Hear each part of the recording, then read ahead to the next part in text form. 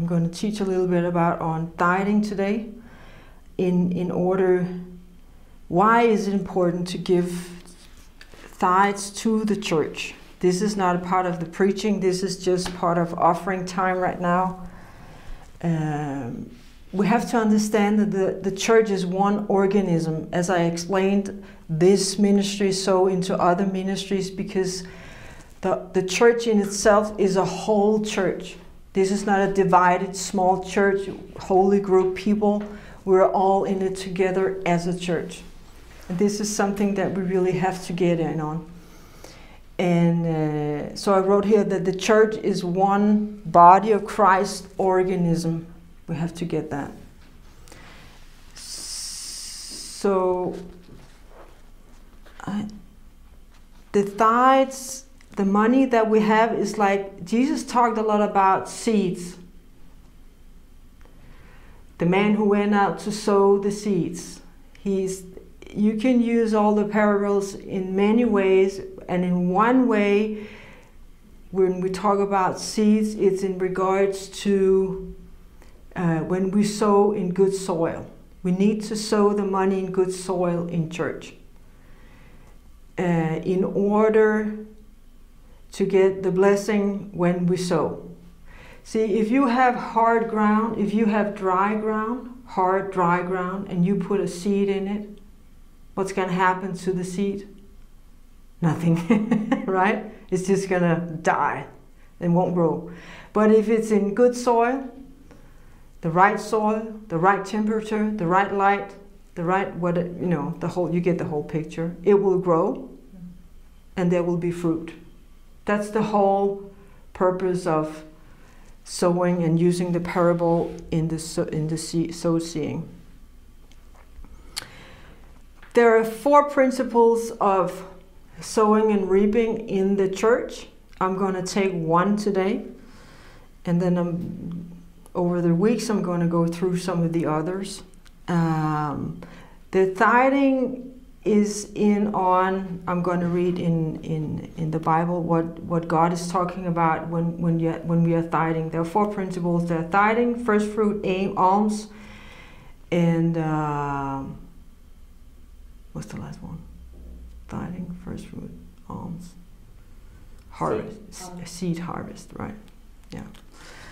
This is the tithing I'm going to address today. When we are tithing, God protects us from curses of the world, depressions, things falling apart, recession. Recession is we're unaffected of how the economy of the world goes on. Yes. So as you can clearly see, it's very important to tithe. Yeah. He is keeping us under his protection of covenant. It's the covenant grace he gave us through that. He is protecting us when we are tithing.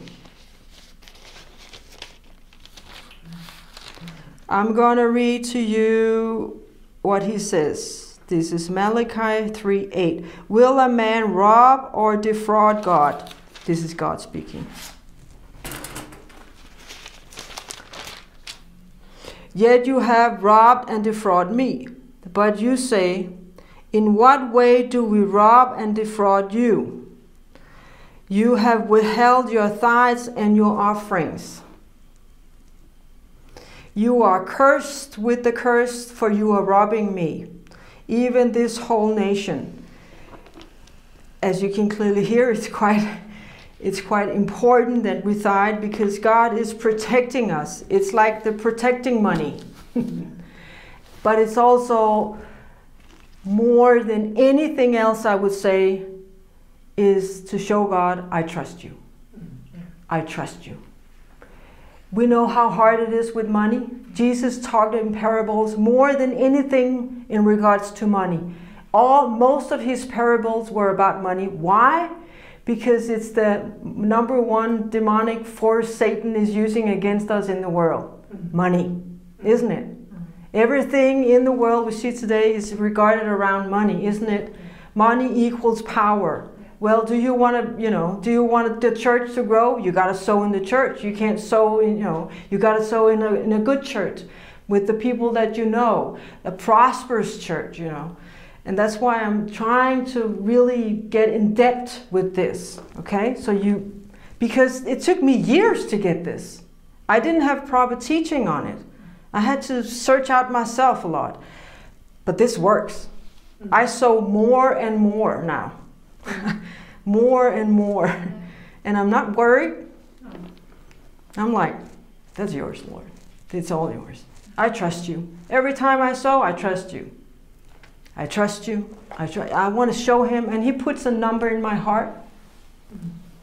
This is the tithing. This is 1/10 of our income every month we give. This is just the tithing. Sometimes he's asking me to give me an offering, so and so much for this and that, and I'll just do it. I have no problem with it. My flesh have problems with it. Doesn't it? Yeah, sure. And I just know it's my flesh. I'm just going to do it. There's no argument within me. But Satan comes and he's like, oh, you can't afford it. That's how he talks. You can't afford it. You can't do that. And he has all these, long list of what he's saying, and you know them all. But these are the protection money.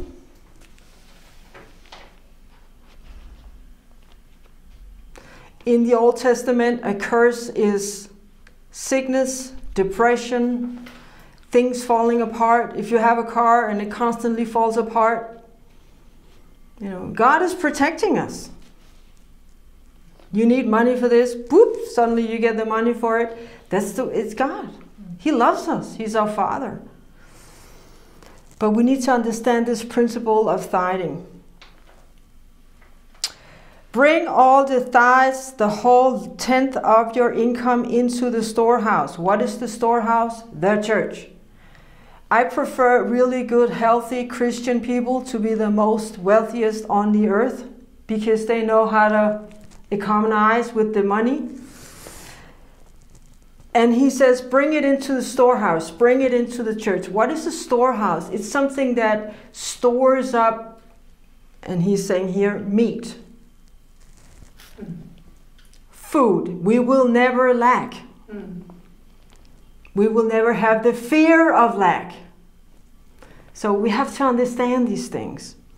That they may be food in my house, and prove me now by it. And he says, prove me. When you do it, you can tell me, prove me, Lord, that this is true. This is what we can say to him. And he will. He loves us. Says the Lord of hosts, if I not will open the windows of heaven for you and pour out a blessing, that there shall not be not enough room to receive it. Yeah, I don't even know if I have to say anything on that one. But he will bless us. I was just thinking, I'm sorry, Lord. It's the mob money. Just to the picture I had in my mind, in Sicily you pay the mob money for protection. It's it's basically the same principle here. It's protection money from devourer. I'm going to read on that. And I will rebuke the devourer. Isn't that pretty amazing? So when I tithe, and when we tithe, it should be something that we do as naturally as breathing. Every month we tithe. Every 10th of my income, I tithe. It's the first thing I do. It's the first thing I do. I tithe. First, 1/10 of everything I have, I give to the Lord. And I will rebuke the devourer. Who is the devourer? It's the one who comes and eats our fruit, eats our food in the storehouse, eats everything. And devourer is also the one speaking curses over our lives. And he says, I will do it. So he's actually, when we're tithing, I'm leaving that job up to the Lord. Now it's your job, because your word says so. You're the one doing it now. I don't have to do it. I don't have to walk around. I rebuke you, Satan, for this, and I rebuke you for that. And it's really hard work when you have to live like that, Yeah. Hey, we tried it, right? In the beginning, we rebuked everything. I rebuke this, and I rebuke you, devil, and you do. You know, it's just really tired. And it's a lot of strife in the body of Christ, and you wonder why. The Bible's clearly on that. He will do that. It's faith. When we give, that's what I'm talking about. When we give, we're showing God, I trust you. I trust you for this. And the devourer, he will try to come against us with fear. Oh, no, you can't do that, you know. Fear come in the night when we're alone, doesn't it? And we say, I trust you, Lord. I trust you, Lord.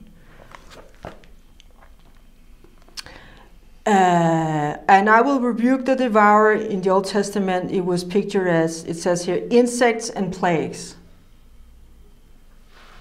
A plague for us today is something, I would say, it's a constant worry of things that we can't seem to get over. We're plagued.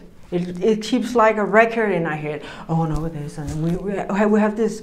Oh no, with this, and we feel haunted inside of ourselves. That's our plague today. We don't have pests, and you know, we don't have these diseases here in the Western countries. In some countries they do. It's very obvious. When God cursed, when God wanted to get the people out of Egypt, he sent 10 plagues. And this just, you know, it's a picture of that.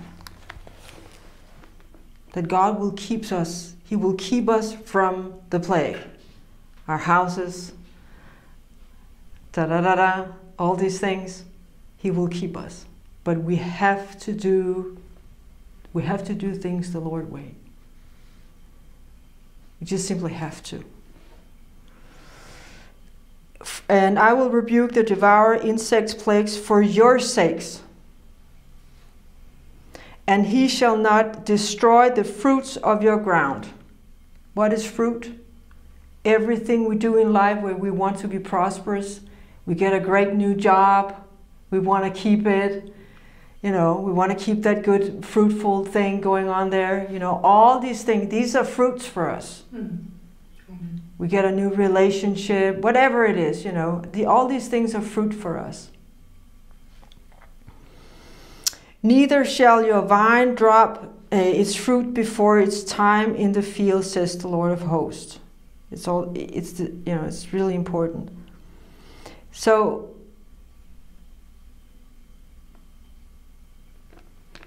neither shall your wine drop before its time. If fruit come off a tree before its time, we can't use it. We can't use it. So we have to understand these principles of when we're doing it the Lord's way, He will let us know timing in things to do. When is the right time to do this? When is the right time to do that? You know, He will let us know. We can hear Him. So it's that protection. And then he says, I like this, and all nations shall call you happy and blessed. It's going to be obvious on our lives that we're blessed. Never in history, when you see wealthy Christians, there is so much persecution on them. Yeah. I mean, it's horrendous, you know. Persecution from other Christians, you know, it's like, what? But it's really, it's the jealousy. So those people who are jealous of those who have, it's because they haven't really gotten what I'm talking about. This is not just for me or you, this is for all Christians, but we have to do it the Lord's way. Call you happy and blessed, for you shall be a land of delight. There is nothing more delightful than walking with the Lord, and things will come. But the thing is, when we do it His way, we can say to Him, but your word says that you will fix this. And He will. He will.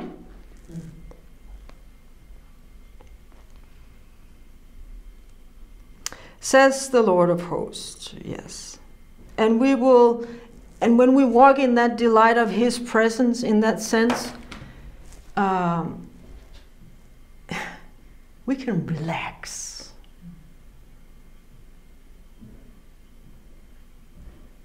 We can be at peace because we know I'm doing whatever thing you're telling me to do. This is your table, and the enemy, he will try to come, but we're at peace because we know God is taking care of his things. Actually, in the new covenant, it takes two people to make a covenant, doesn't it? In the new covenant, it just takes one, Jesus. We don't even, this is grace, we don't even have to be in that sense perfect, but he will do his part anyway. Amazing grace of Jesus. Okay, did you get something out of this? Was it helpful? And please come and say, I didn't really get that, or this part, or whatever, you know. Just let me know, and we'll get, you know, we'll go through it, because we need to get this. I was so thrilled when I figured this out, you know, because there's been so much confusion in on these things. And also because a lot of times in churches, the tithing has been given into alms. And when you give to alms, I'm going to go into that. When you give into alms, you're just going to get that back which you sowed. There's a lot of misconceptions here. The tithing, I'm just going to close up with this. The tithing is that God keeps us protection. He keeps us under his protection. This is the tithing part. It's showing, we're showing him, I am obedient to what you say. I'm going to do it every time I have the money. I'm just going to do it. So this is the tithing part. The others have different areas that they're touching in on. I'm going to go through them. But it's just too much if I, you know. And then we have the preaching, and it's going to be too much. So, okay. Alrighty then. Did I miss out on anything on this?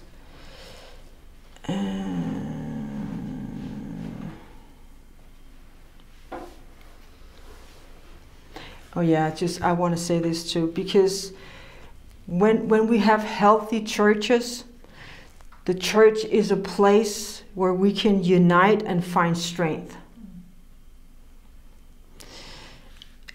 And it has a direct influence into society, because society becomes a better place. We need to see a change of hearts and lives. God opened the most amazing doors. We need healthy churches. We need him to, we need the church to grow and expand.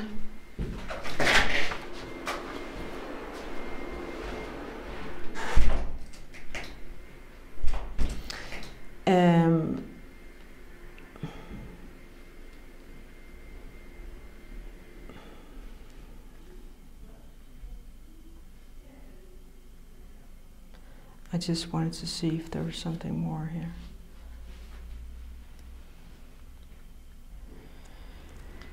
Yeah. God gives us a spirit of love, power, and sound mind. There is everything in the Bible, everything in God is connected into one another. So the devourer here is also getting a sound mind. That means also that we're not spending money that we shouldn't spend. So you can see it's quite important that we get this, and that we because when we get a sound mind, when we get into the walk of Christ, the walk with Christ, the intimacy, relationship with Christ, it becomes so clear what to spend, what not to spend, how to spend, and who. All of these things becomes really obvious for us. This is the sound mind. That's what I wanted to take out as well.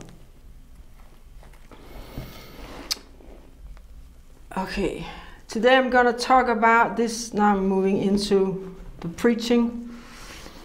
I'm going to talk about faith. And what does faith mean, and what is this faith thing? What is this faith thing? I don't really get it. It took me years to get it. I'm going to read from the New Testament. Jesus being invited to the Pharisees' house. And I'm going to read to you, as I'm going to come into the difference between the Pharisee and the woman. They're kind of like two dividing forces working within us. And they're a picture of that.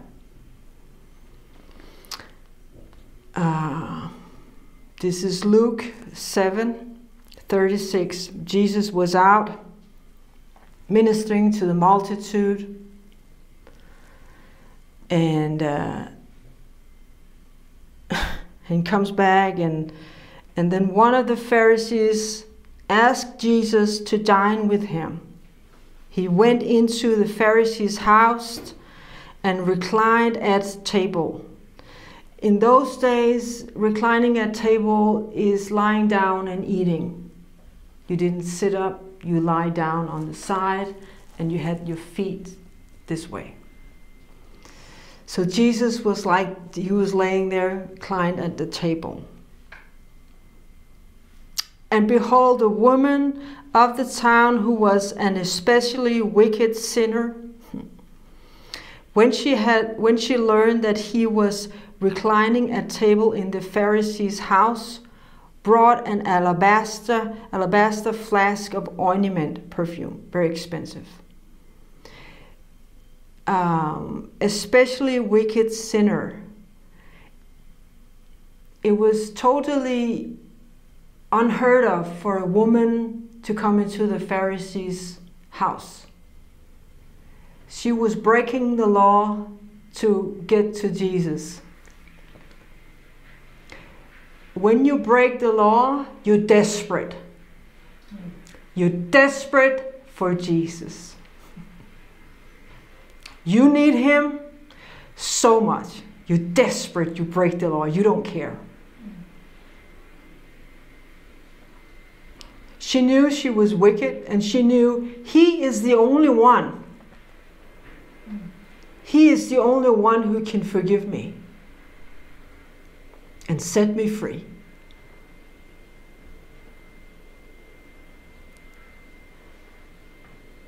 This is the first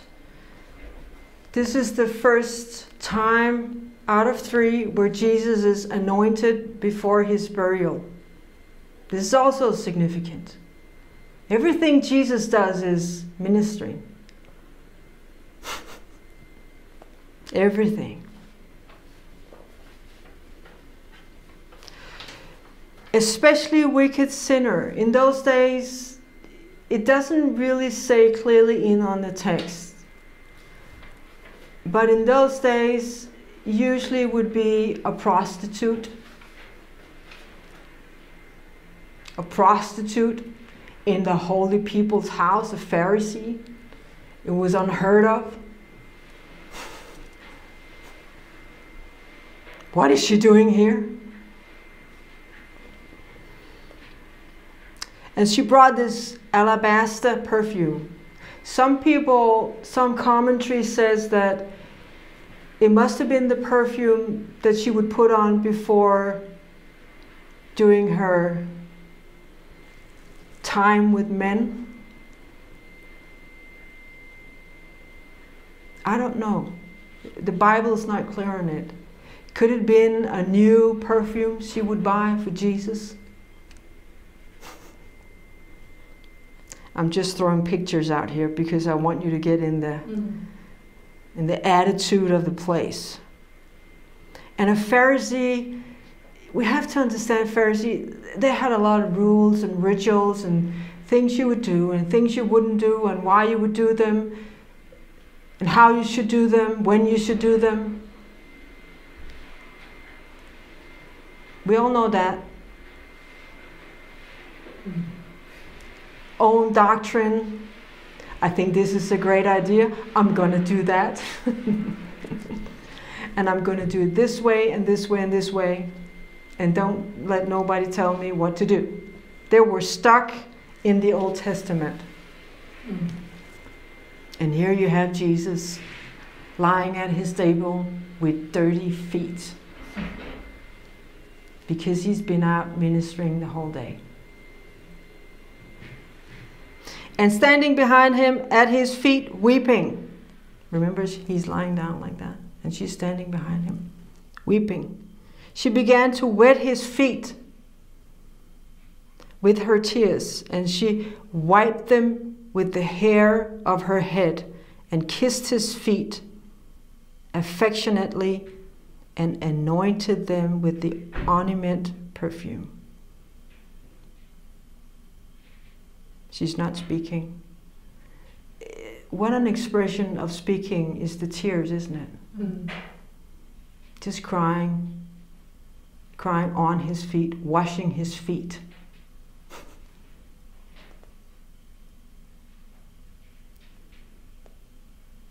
And then she didn't take a towel or a cloth to dry them off. She used her hair. Mm. In those days, women would usually bind their hair together, and if the hair were loose, then so were you. Mm. But she would dry his feet with the hair.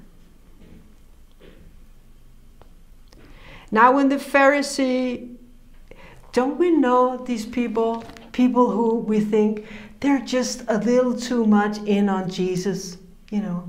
Can't they just relax about this Jesus thing, you know? Why are they so excited about this Jesus thing, you know? It's too much happiness around him. Too much worshiping of him. We know people like that, right? Kind of annoy the flesh because the flesh wants to decide how it should look. It's a picture of that. Can you hear the inner division start going on? Mm. Can we surrender in worship regardless of how it looks? She's a picture of that. Mm. We only come to that point when we're that desperate as she is. That's why we have to know how much he loves us. Because when we figure out how much he loves us, we become desperate for Jesus. And we don't care. We lose the outer sensory perception of the world just like she does. She loses everything around her. She just needs Jesus. She's standing and crying, drying his feet, the dirty feet of the dust of the roads. And he's lying there, and the Pharisees are around. And then, now when the Pharisee, Simon, who had invited him, saw it, he said to himself, "If this man were a prophet, he would surely know who and what sort of woman this is who is touching him." It was not, you didn't do that in those days. For she is a notorious sinner, a social outcast, devoted to sin. Now, in my terminology, when you talk to yourself, you usually say one word. You don't sit and you don't say, "If this man were a prophet, he would know this woman, he would surely know who and what sort of woman this is, who is touching him, for she is a notorious sinner." You don't speak like that to yourself. He was thinking these things. He was looking at the whole scenery of her crying and Jesus being there. And Jesus, I love this, replying, said to him, even though if he was speaking to himself, then he was the only one to hear it. He's speaking to himself. So he's the only one who can hear what he's saying. But Jesus is replying, I'm telling you, Jesus knows every thought you have. Even the ones that you think that he doesn't hear. Everything he knows. To me, hallelujah. He knows everything that goes on. Even the things, and we think, why are you not responding to this? Why are you not, no, I don't understand this, Jesus, but he is seeing everything. God one time showed me in the most outstanding way how he sees every thought within me. And it brings me safety. It just gives me safety. But he is. And he's thinking to himself. And Jesus is replying, the text says. Replying, said to him, Simon, I have something to say to you. And he answered, Teacher, say it. A certain lender of money, there you go again, Jesus talking about money. Jesus is always talking about money in parables.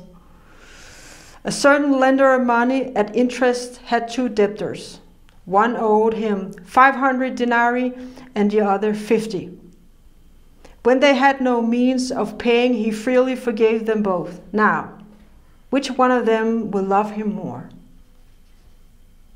Simon answered, the one, I take for it, for whom he forgave and canceled more. And Jesus said to him, you have decided correctly.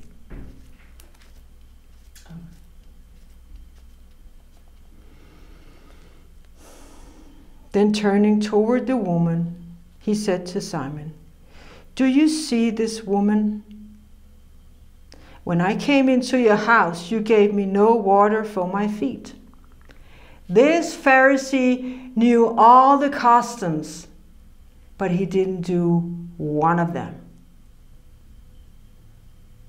He actually did not recognize Jesus really for who he is, honoring who he is by doing those things.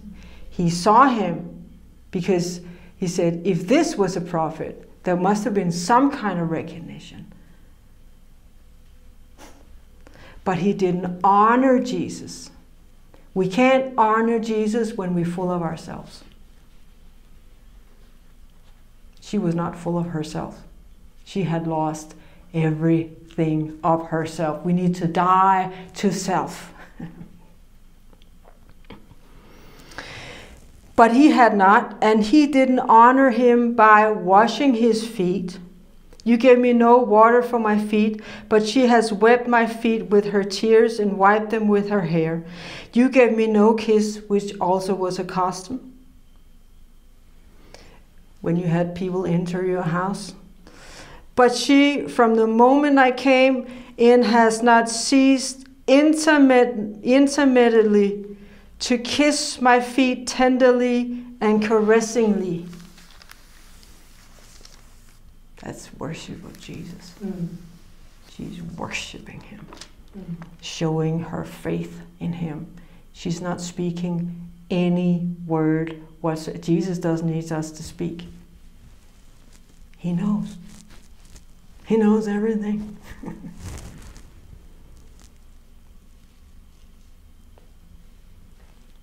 Can you imagine that Pharisee who knew everything and Jesus saying these things?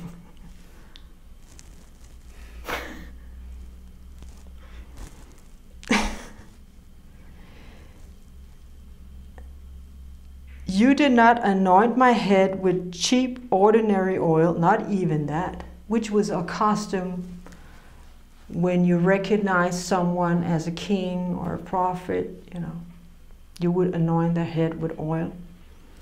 But she has anointed my feet with costly, rare perfume.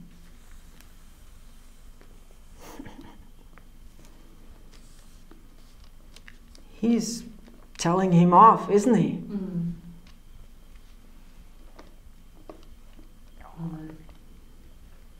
Mm. Wondering what went through his head.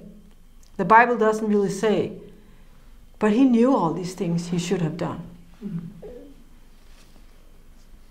Mm. But when we're full of ourselves, we don't want to wash Jesus' feet. We don't want to wash each other's feet because it's dirty. It's a picture of that. Mm.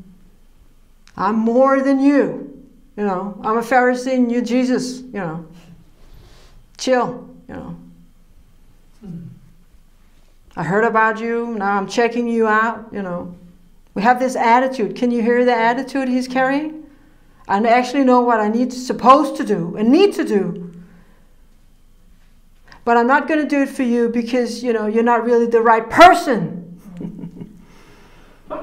You're not the other Pharisee of the council. Sadducees. You're not a Sadducee. Those were the one who were higher up.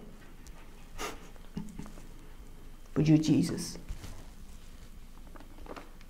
She didn't have any problem with that because she has lost herself. She was desperate for him. Then Jesus says, therefore I tell you, her sins, many as they are forgiven her, because she has loved much. Amen. Does Jesus love the Pharisee equally? Yes. But she loved much. How did she love much? Worshipping. I need you. What's the first commandment Jesus says? Love your Father with all your soul, your mind, and we need to love him. And then love your neighbor as the same.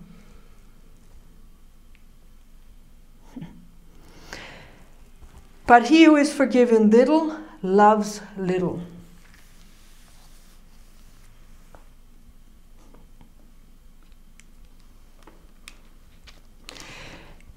I just need you, Jesus, to help me with this one thing, and the rest I can take care of. Then you will only be forgiven for that little. But if I give Jesus my whole life, I will be forgiven much, and I will love much. All right? So therefore we give ourselves to him. We become the sacrifice for him. That's what you did in worship. I sacrifice myself to you. I give myself to you. And he said to her, your sins are forgiven. Can you imagine Jesus talking like that? Wow. Then those who were at the table with him began to say among themselves, these were the other Pharisees, I presume it would be. It's usually depicted like that. The Bible doesn't really say.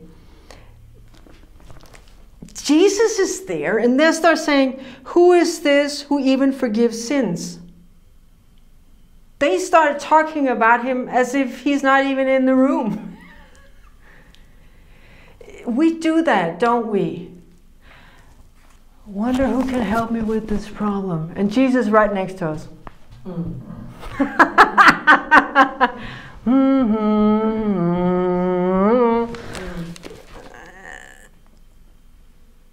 But Jesus said to the woman, isn't it interesting he doesn't go into conversation with them? Jesus doesn't run after people.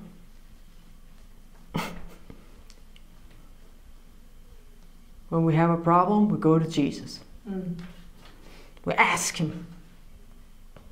We say, help. Don't go in the cocoon on your own. Oh, I'm going to do this on my own. Don't do that. That's what they did. And Jesus the same. When we go in cocoon-like mode in ourselves, he's just waiting for us to, you know. He's the same. But Jesus said to the woman, your faith has saved you. Your faith has saved you. Your faith, did she see anything?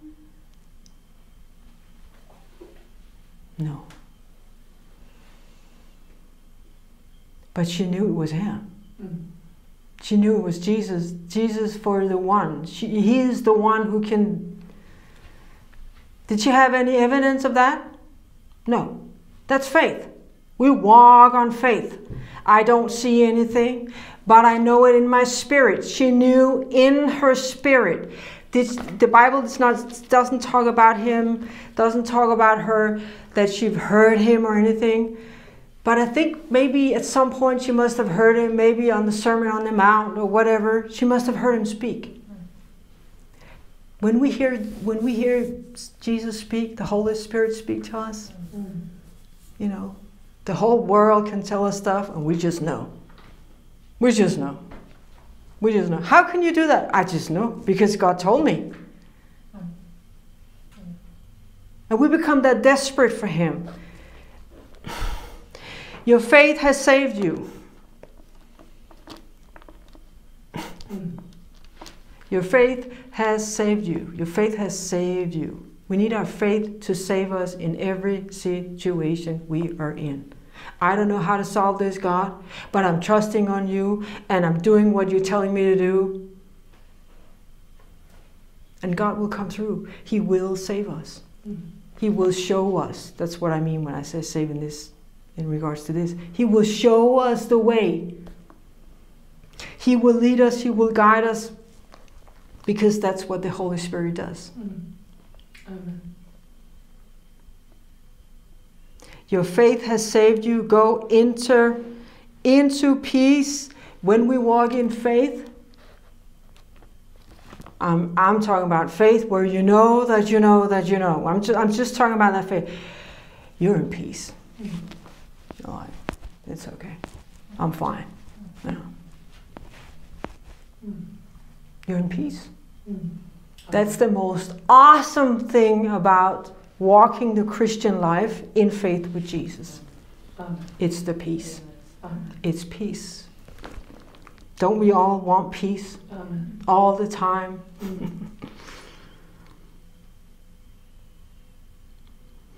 In freedom from all the distresses. When we don't have peace, we're distressed, right?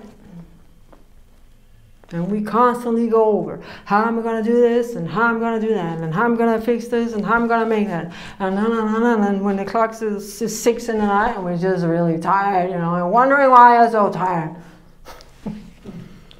The stresses, the sickness of the world today, that are experienced as the result of sin. Distress is actually a sin because when we are distressed, we're not trusting God.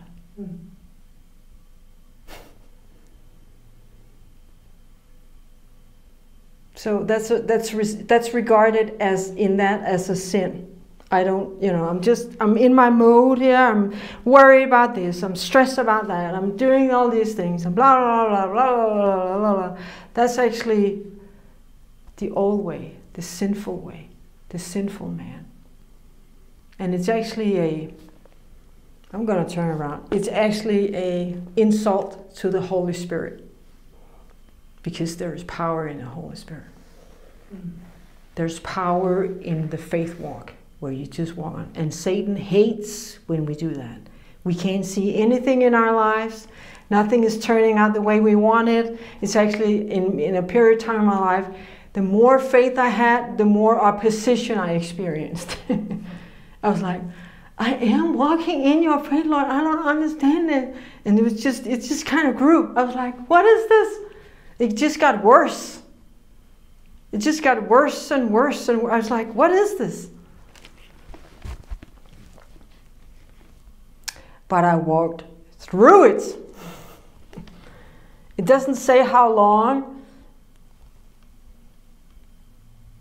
It doesn't say how long the valley is. In Psalms 23, David is talking about walking through the shadow of the valley of the dead. doesn't some valleys are shorter than others, aren't they? You know, some valleys are quite long, and you just keep walking. You just keep planting your faith out there. You're just saying, no, I'm just going to stay here because you said it. I'm going to stay on my horse. I'm going to steer, and I'm going to run in that direction.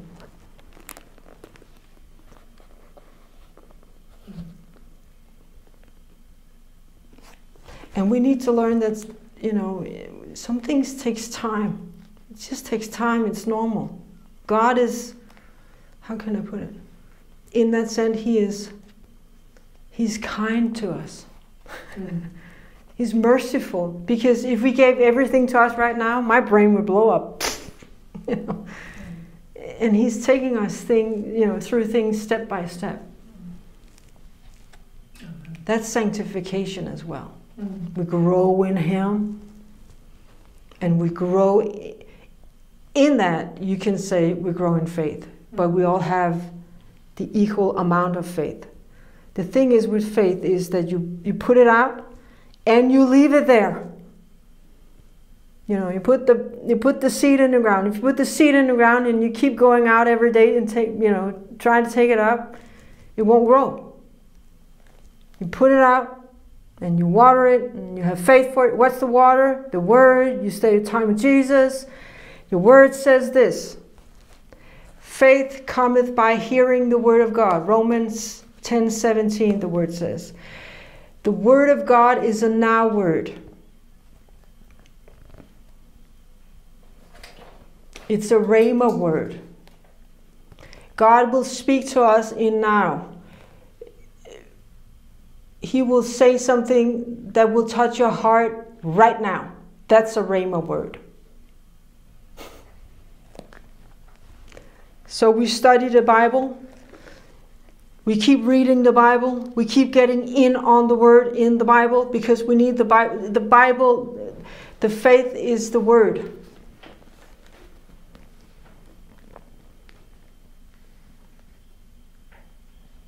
If God has told you to do something, He will do it.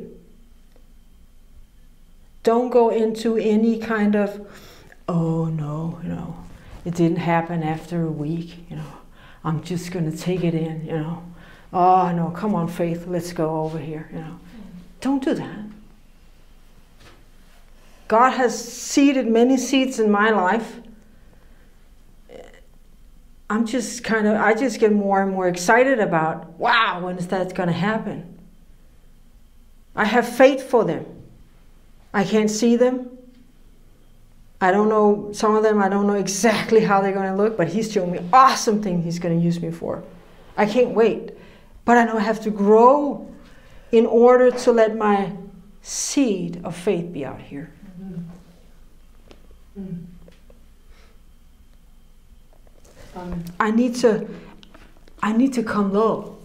I need to constantly bend my knees like she is. Constantly worshiping. Constantly really running to Jesus with everything I have. Just like she is.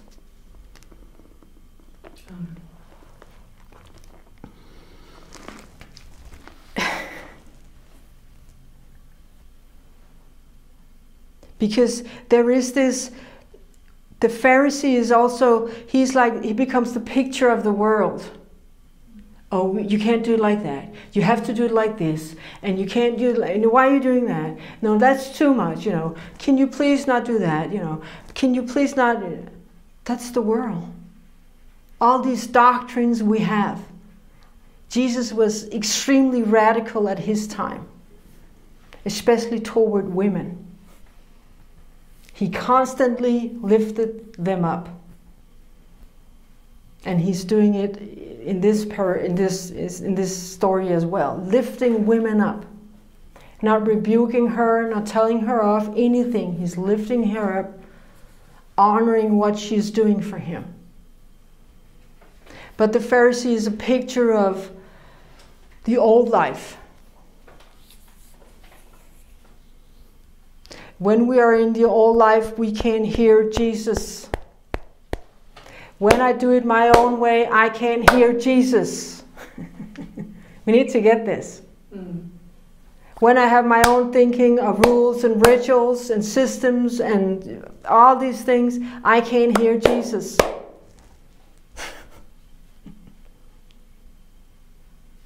But when I lose myself to Jesus, when I worship Him in my heart, I can hear Him. I am being set free from the Pharisee within me. There are many things that needs to be laid down in our lives from our past, systems, things we were told. Oh, you can't do that. My mother used to tell me, for instance, you always look so serious. How annoying is that to hear? Very annoying. But I wasn't. I was just thinking, you know. You look so angry. But I'm not. I'm just thinking, you know. That's the way I look. What do you want from me? I can't. That's the thing I had to lose. I am who I am. Really accept that. God created me for who I am. There are many things our parents told us that we need to do or shouldn't do, or why we should do it, when we should do it. The world is the same. And the Pharisee is a picture of that. I'm just taking out stuff here for you to reflect on in your own life. That's why I'm saying all these things. Just reflect it on your own life. What did I hear? What did I hear that I'm still doing? What am I doing that I still need to lose in my life?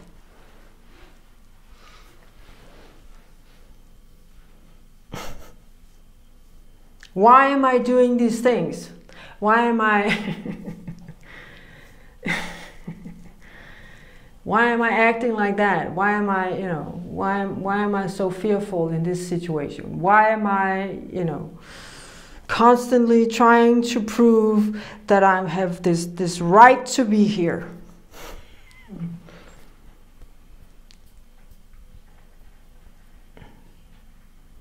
When we die to ourselves, when the old man died, just the way she's pictured here, when we die to the old, I don't care anymore. When we die into the arms of Jesus and into His love, because that's what He does. He's squeezing us to death with His love. When we die into that, in that we can be renewed. That's the renewed creature in Christ within us. We can't, this is not a process in that sense to really figure out. You can't mentalize it, you know, you can't put this into categories. It's a heart position.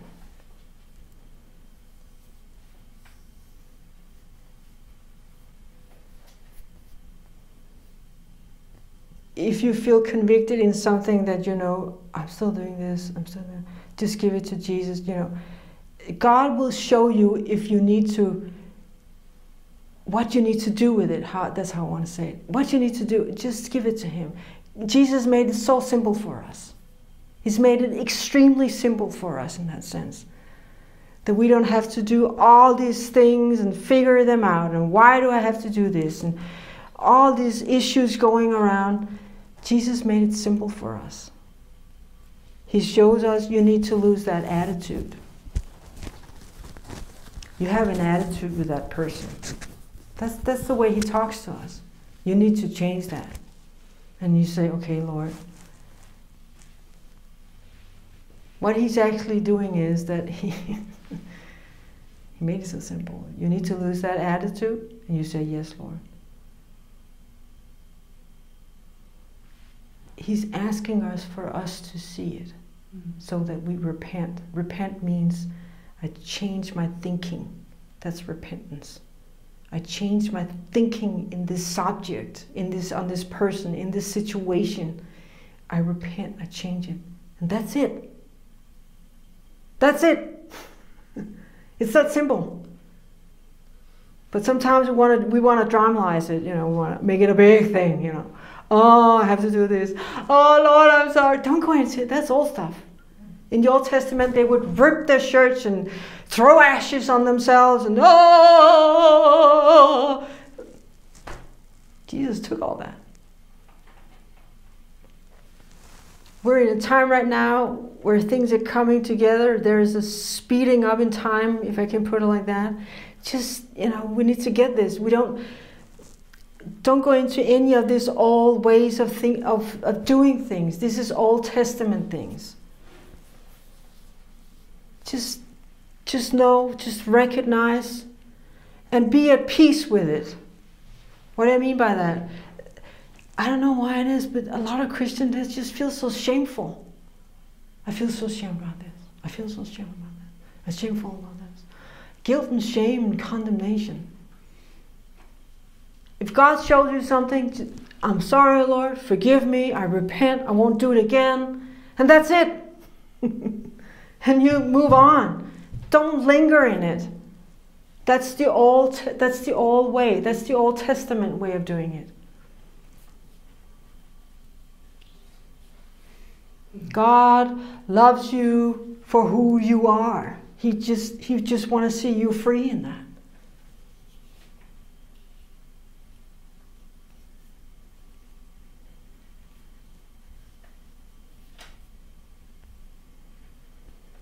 Amen. Just laying down. Even when we do when I do stupid things, I'm like, oh, that's stupid. What? I'm sorry, I won't do it again. But I don't feel shame. I've lost that. It's amazing. It's lost. It's gone. It should be gone when we're Christian. We should recognize, these things, and just say, I'm sorry, and then I just keep walking in my faith walk. Because if I keep constantly going back into shame, guilt, condemnation, I'm not walking in my faith. All right? So it's important. No, I'm not going to touch on that one, That box, that city over here, and guilt and condemnation. We have cities in our heads. We need to break down cities of fear, shame, guilt, condemnation. Break them down. Just, What's the fastest way to break shame and guilt? Doing the opposite. Hallelujah, I'm free. Right? It's the opposite. It's not like, oh, am I now really not feeling any shame anymore? Yes, you are.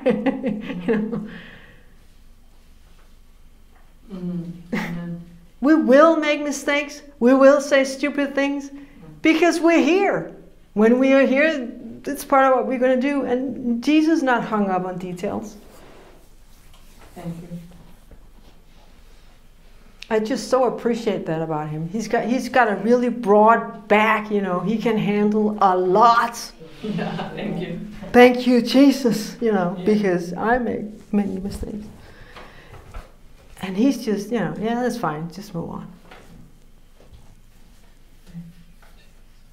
Can you hear the freedom I'm trying to, can you feel it? That's church. Amen. All right? Freedom, joy, we're being set free. We're laying down stuff.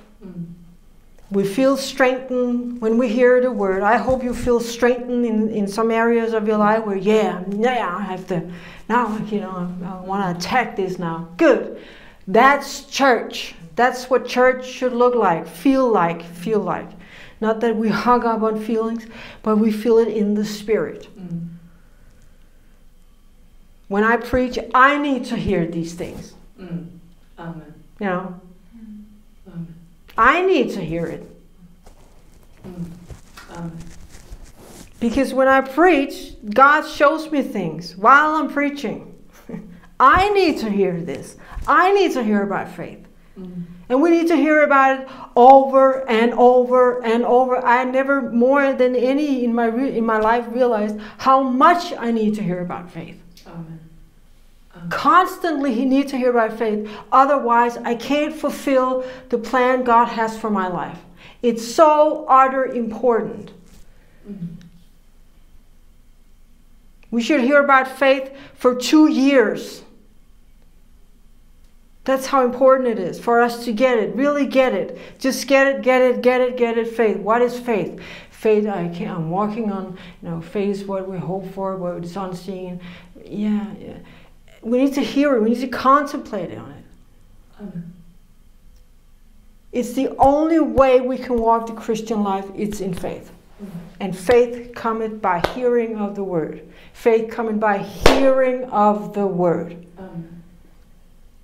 Why? Because the word of God is alive. It's not, I'm not reading about some Roman book, whatever.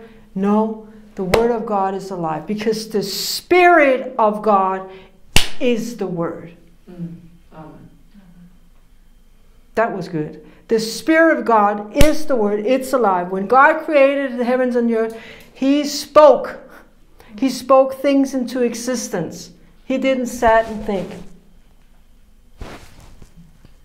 He spoke, let there be light.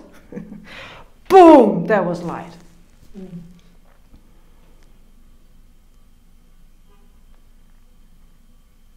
I feel very encouraged right now. I can preach for hours because it becomes the well. We're a living well. Yeah. Amen. This is how when you're down, preach to yourself. The word says that, blah, do that. I do that. I encourage myself. The word says, I just speak the word of the Bible. And my spirit says, yeah. I just feel the Spirit. I experience a lot of attack all the time. Don't think that because I look happy and cheerful, which I am because I have God. Yeah. I finally learned to use my sword. Come on, Satan. I finally learned it. That's faith. I'm standing my ground. You said it, Lord. I'm going to stay here. Stand on the word, and everything else can fall apart. And it usually does. It's just like, oh, okay. And then God comes. He does that.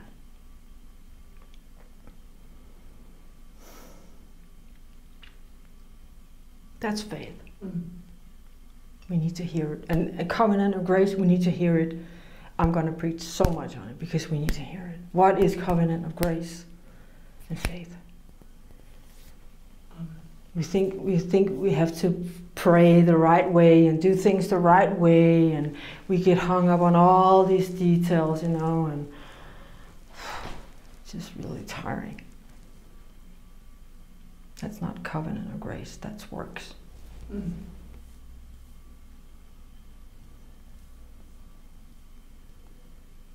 All the things in the Old Testament, Jesus fulfilled in the New. So that we can live that. That's amazing. That's amazing grace. That's why we sing Amazing Grace. But we need to get in on what it really means. Otherwise, we're just going to sing Amazing Grace. We don't understand. When we get it, we're like, Amazing Grace. We get desperate for Him. And we see Him step by step, inch by inch, all the time changing things in our lives, putting things in order. Jesus is putting things in order in our lives. And you can feel it.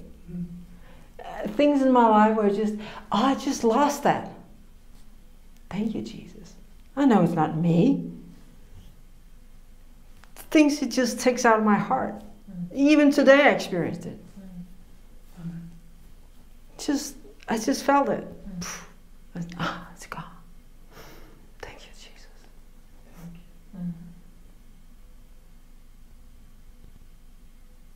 That's amazing grace. No heart surgeon can do that. No psychologist. No nothing. Nobody. No. Just Jesus. He's the only one who can come in here and work on our soul, work on our heart, work in our spirit. The prophetic word I had today was relax. That's a Rhema word for today. Relax. I reign. I'm in charge, says Jesus. Just relax. It's opposite with him. The more we relax into the things he's called us into, the faster he can do it. Amen. Don't try and help him. Just do what he's, told you to do, and that's it. Don't go into any fixing mode. Maybe I can just help him a little bit. Yeah. Oh. No, just relax. I am a doer. Personally, I am the ultimate doer. It almost killed me. It took me a long time to learn to relax. But when he says it now, I just, okay, I'm fine.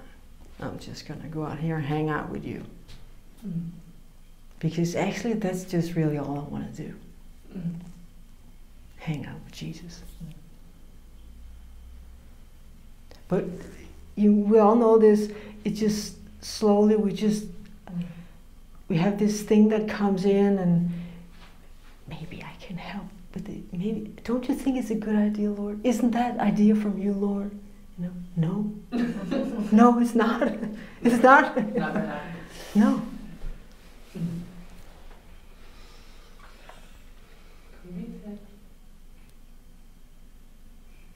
Small things, even small things, just relax. Lean in on my presence. Lean in on my presence.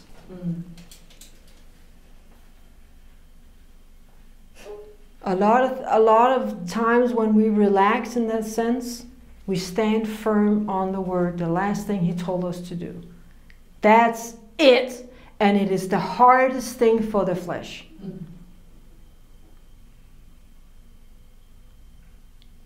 When it gets quiet for 3 weeks, the flesh is like, why is nothing happening? And it's just kind of, why is not?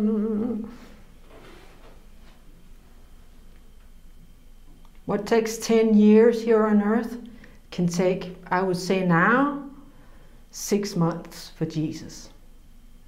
Not even that to change. Just wait, because he's working on you. He's working on the inside. Working on the inside. He's working on the inside. Changing that attitude. Lifting that thing up in you. Restoring. He's working on you. Healing the wound. He's working on you. And we stand. And he says, relax. It's faith, isn't it?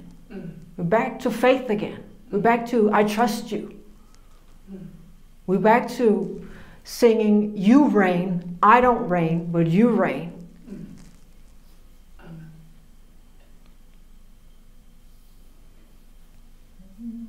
Yeah. Hallelujah. Thank you, Lord, for the word. Thank you, Jesus. Thank you, Holy Spirit. Thank you that you are here among us.